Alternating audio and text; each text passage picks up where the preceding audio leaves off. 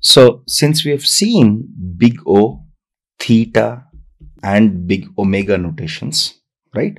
So all of them had this word called big in front of them. Why would somebody name them big if there were no small? They would have just called them O, theta and omega, right?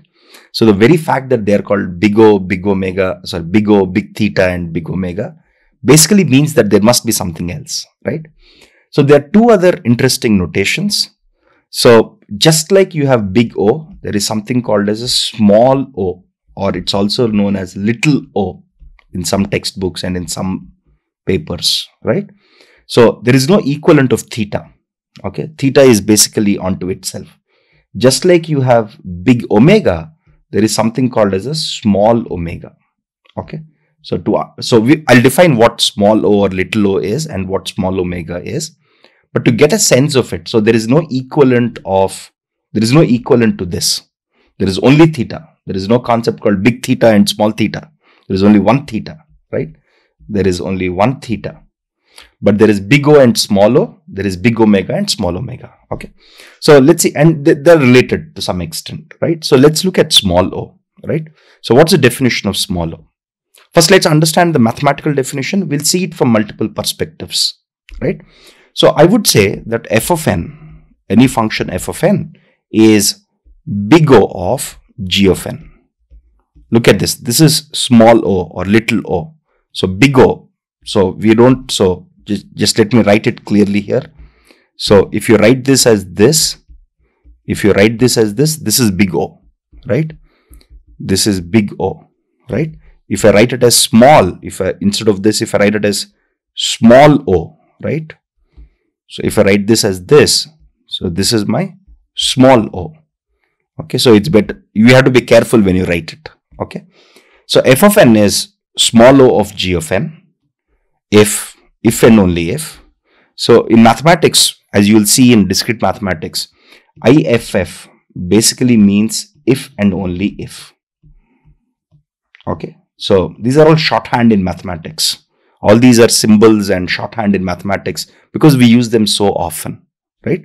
So f of n is small o of g of n if and only if for all c greater than 0.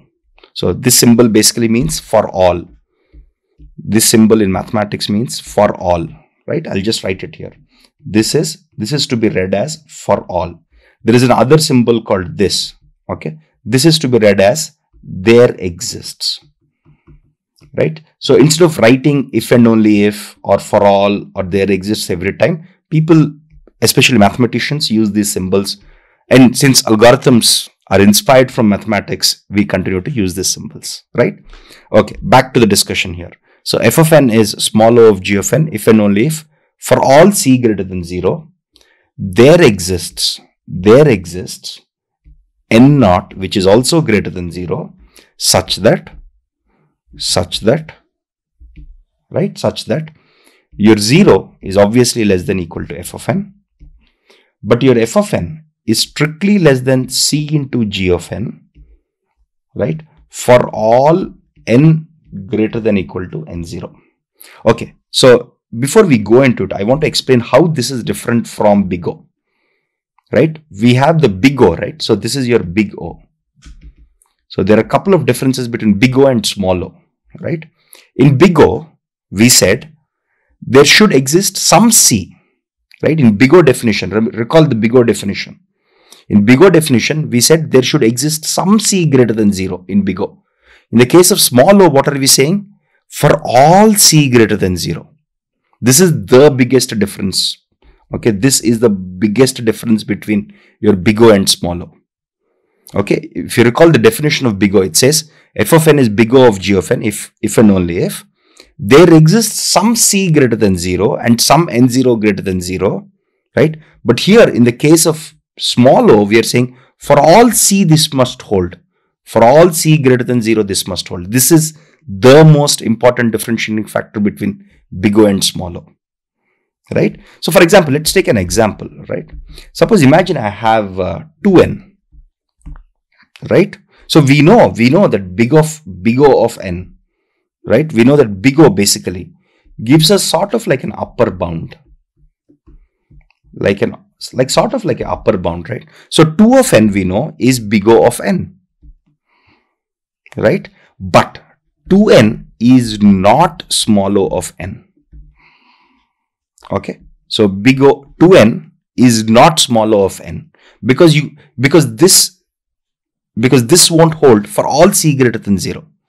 Look at this. I'll show you why this is not. Just quickly, I'll show it to you. Okay, so imagine I have this, right? So it says that for all c greater than 0. Okay, so if let's say 2n, okay, so I have 2n on left hand side and I have c into n on the right hand side, right? Because my g of n here is nothing but n, right? Here, what is my g of n? My g of n is nothing but my n, right? So what should I have? I have c into n should always be greater than, look at this. This condition should be satisfied, right? For all n greater than equal to n0, this condition should be satisfied. And this should be satisfied for all c greater than 0. Now, if I take c equals to 1, right? If I take c equals to 1, my 2 of n is less than equal to 1 into n. This is not true. You got the point, right? So this is very, very important differentiation. Your 2 of n is not less than equal to 1 into n. And remember here, this is the critical part. For f of n to be small o of g of n, this condition should be satisfied, right? This condition should be satisfied. This condition should be satisfied for all c greater than 0. In the case of big O of n, we said there should exist some c greater than 0. Okay, so let me write it. Your 2 of n is big O of n, but your 2n is not equal to small o of n. Why is this so? Why is this so? Because in the case of big O of n, what do I need to do? Why is it so? Your 2n is less than cn for some c greater than 0, right? In the definition of big O of n for some c. So if I take c equals to 3, this would be satisfied. If there exists some c which satisfies this, I'm good. But in the case of small o of n, what do I need? My 2n should be less than equal to c into n for all n. For all c. It should be greater than equal to 2n should be less than equal to cn for all c greater than 0. Now, if I take c equals to 1, this condition won't be satisfied, and hence 2n is not equal to small o of n. But your 2n is small o of n square, right? Your 2n is small o of n square. So let's understand why. Let's go back to the definition. What does the definition say? It says that for all c and for all n greater than equal to n0. So let's work this out, right? So you have 2n on one side, you have c into n square. So this condition should be satisfied for all c and for all n greater than equal to n0. Okay, so you can write either. Okay, so this is what it is, right? So let's understand this. Suppose, let's assume. So look at this. So your n square grows much faster than n, right? Your n square obviously grows faster than n, right? So if I divide both sides by n, what happens here? I have 2 on this side. I have c into n on the other side, right? Very simple, right? For any c I take, for example, I take c equals to 1. For any c I take, okay, I can find an n0, right? Look at this. So this condition should be satisfied for all c, which is greater than 0, obviously, and for all n greater than equal to n0. Suppose if I take c equals to 1, right? Then I can say that this condition, so let's assume c equals to 1, then 2 is less than equal to cn, right? For all n greater than 2 or for all n greater than equal to 3. Let's write it this way, right? This is true, right? If c equals to 1, 2 is less than equal to 1 into n, right? For all n greater than equal to 3, this condition is true, right? Very simple. So let's take another example, right? 2n less than equal to, so what I have to prove? 2n less than equal to c into n square for all c greater than 0 and for all n greater than equal to n0. Okay, again divide both sides by n, 2 into cn. Now let c be equals to, let's say 0.1, because c can be greater than 0, right? It can even be less than 1 also. If c equals to 0.1, what happens now? So I need to have this condition, right? I need to have this condition that my 2 is less than equal to 0.1 into n for all n greater than equal to n0. Look at this. There should exist some n0. There exists some n0 which satisfies this. So I've already fixed my c, right? Now let's look at it. If my n0 is equal to, let's say, 20, what happens now? Or let's say my n0 equals to 21. Okay, let's just say it's equal to 21. My n0 is 21, which means for all n, so my smallest value of n now will be 21. If I replace 21 here, what happens? This becomes 2.1. Right? 21 into 0.1 is 2.1. So 2.1 is greater than equal to 2. So this condition is satisfied even when c equals to 0.1. I can show, see, if even when c equals to 0.1, I can show that 2n, right, is less than equal to cn square for all n greater than equal to 21, which means this is my n0. Okay, even when c equals to 0.1. So for any value of c, whatever value of c, as long as c is greater than 0, you can find an n0. Look at definition. This is important. Okay, for all values of c, there must exist some n0 that is greater than 0, such that this condition is satisfied for all n greater than equal to n0. Right? So in a nutshell, what we have here is 2n is big O of n. We can easily show that. But 2 of n is not equal to small o of n, but 2n is equal to small o of n square. Right? So this is very, very important. Similarly, you can easily show that 2n square is not equal to small o of n square. You can easily show this. But 2 of n square, you can show, is equal to small o of n cube. Again, you can work out the same, you can work out a proof very similar to what we have done here. Right? You can prove this. And this is, but 2n square is not equal to small o of n square. Okay? So we learn something called order of functions. In the next couple of videos, which will make all of these relationships much more easy for you to understand. Here we are just defining what small o is. Okay, we are just defining what small o or little o is. Okay, we'll understand this much better with many, many examples that we'll see in the next couple of videos. Okay, so that's one. There is an alternative definition. There is an alternative definition of small o. It's a very interesting definition. Much more easy actually, right? So it says f of n is small o of g of n if and only if limit n tends to infinity. Okay, this is from your calculus. Probably we all studied in high school or 11th and 12th grade, right? This is limits from calculus, right? F of n by g of n is equal to 0. This is an alternative definition. This is much more easy if you know calculus. Which I'm assuming every computer science student knows, because we are learning this at undergraduate level. This is something that you learned in your 11th and 12th grades, right? In your 11th and 12th classes, you must have learned basics of calculus.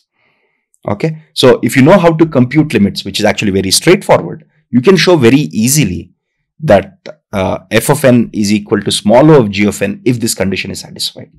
This definition is much more easy than the other definition, right? This definition is more tricky to get your head around.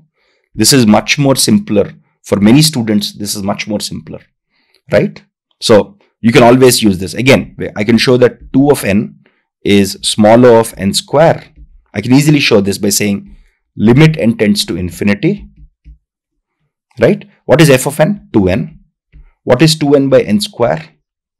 Limit n tends to infinity, 2n by n square would tend to 0, right?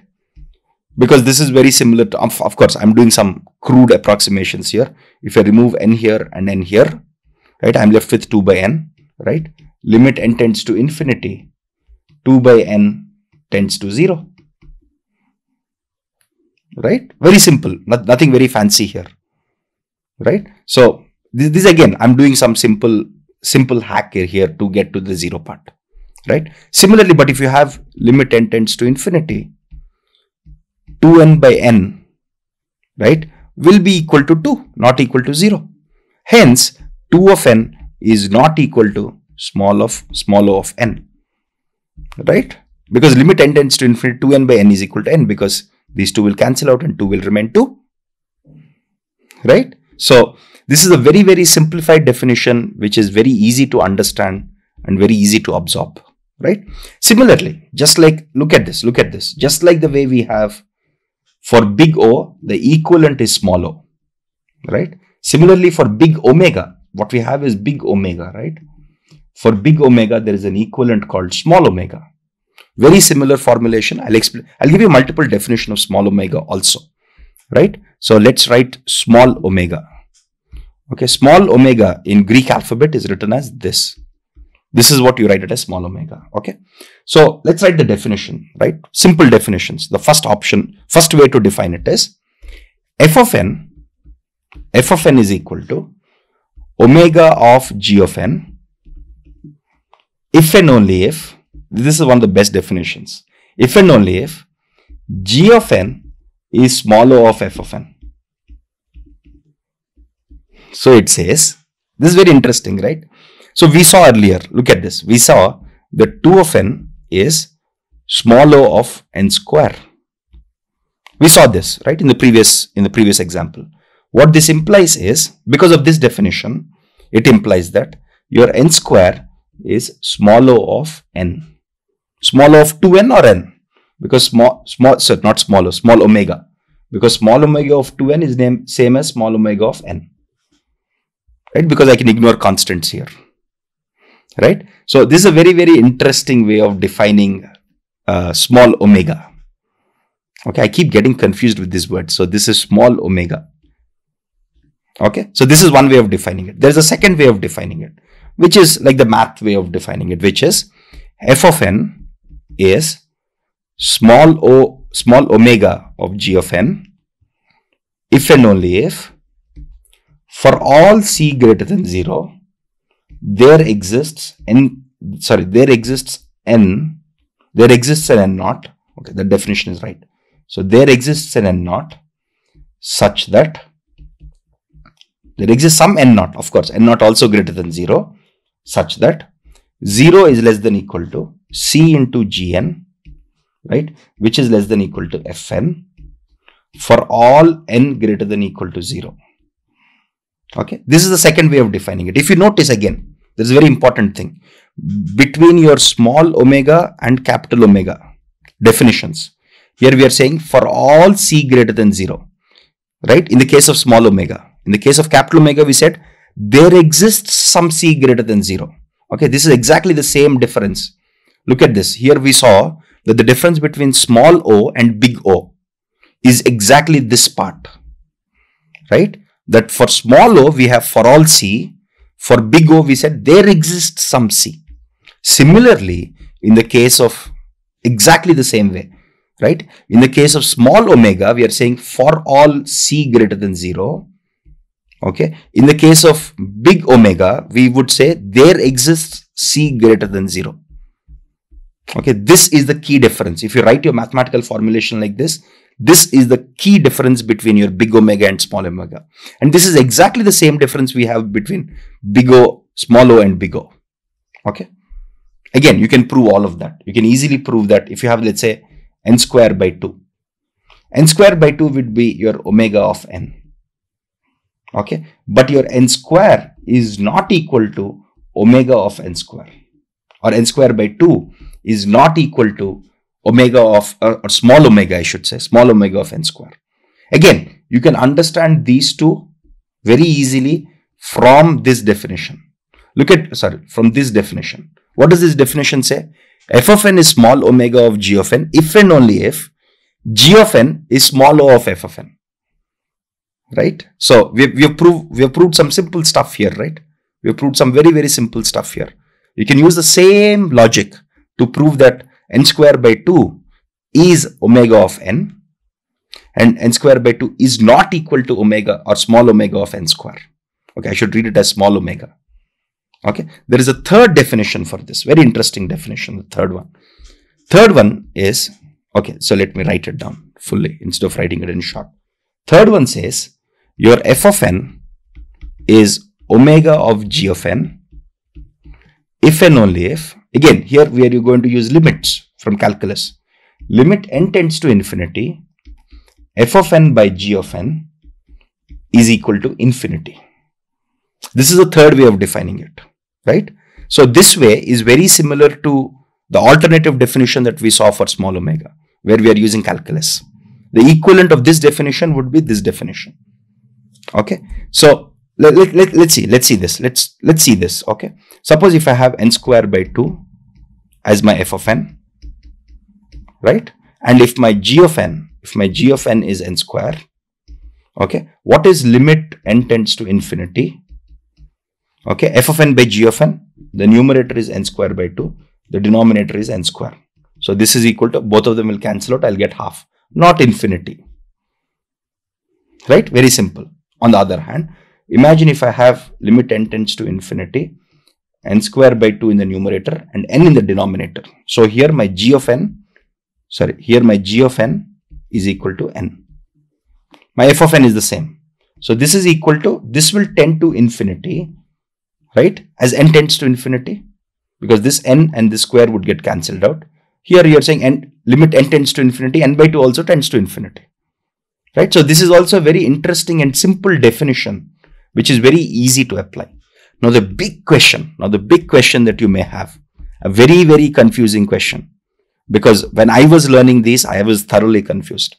We have big O, we have theta, we have big omega, we have small o, and we have small omega. There are 5 notations, right? There are 5 notations that we have learned till now. How are they related? How are they related to each other? How are they related to each other? That's a big question, right? That's one thing. Now, given any, this is one question, right? The second question is, if I have my f of n, g of n, suppose if my f of n is n or n square or log of n, right? Or n cube or 2 power n, right? Or n factorial, right? Or log n, log of n. There are many possibilities for your f of n and g of n, right? Now, given that there are so many possible functions out here, how are each of them related? Right? So there is this whole concept called order of functions. There is this whole concept called order of functions and relationships between each of these notations. So we'll learn these 2 things in the next couple of videos, so that whatever definitions we have learned till now, remember, all we have learned is simple definitions. Okay. So we will learn about the relationship between each of them, the order of functions, and how this whole thing is actually applied in the real world, right? So it'll take a couple of more videos for you to digest this. Till now, what we've done is just definitions, because without knowing what it is, I will not be able to explain you how it is actually applied in the real world, right? So just bear with me for a couple of more videos, and this whole thing will become much more crisp and clear. We'll see tons of examples. We'll see lots of, again, after we learn some of this, we'll also solve a lot of problems. We'll solve lot of problems so that these concepts are ingrained and you understand them much more clearly.